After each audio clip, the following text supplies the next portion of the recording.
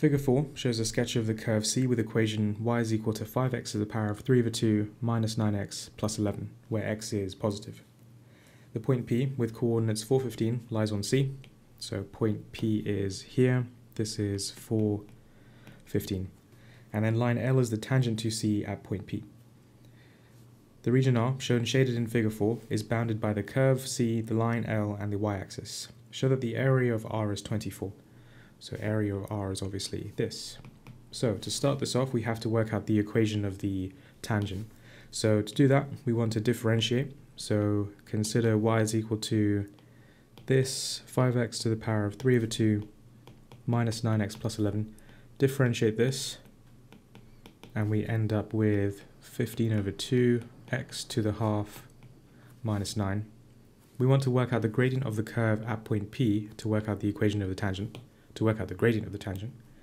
So we then put in 4 into our differential, put it into this, and we end up with 15 over 2 times 2 minus 9, which is the same thing as 6.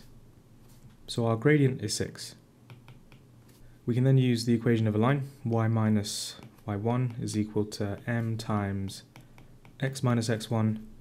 So y1 would be 15, so I'm using this coordinate here. y1 is 15, gradient is 6, and x1 would be 4. So I'll bring the 15 to the right. I'll first expand this out. So we'll get 6x minus 24, bring the 15 to the right, so plus 15. And then we end up with the equation of a line is y is equal to 6x minus 9. Okay, so we want to work out this area here, R.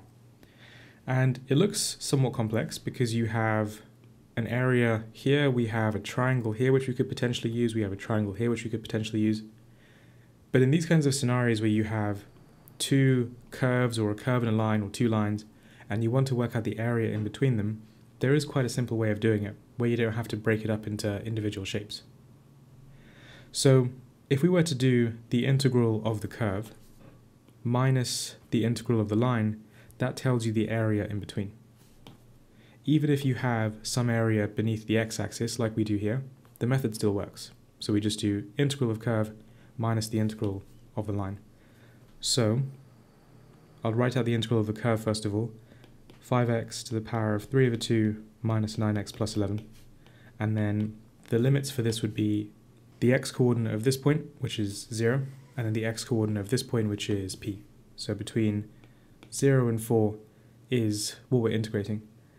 And then we would take away the integral of the line, so the line is 6x minus 9. And the limits for this would also be 0 and 4. So this will give you the area R, that will be the answer. But before we evaluate this, let's just simplify it a little bit.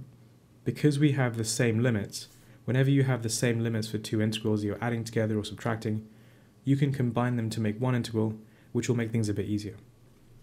So this is the same as the integral from 0 to 4 of 5x to the power of 3 over 2 minus 9x plus 11 minus the 6x minus 9. I'll put them in brackets just so it's easy to see. We have our curve here, our line there.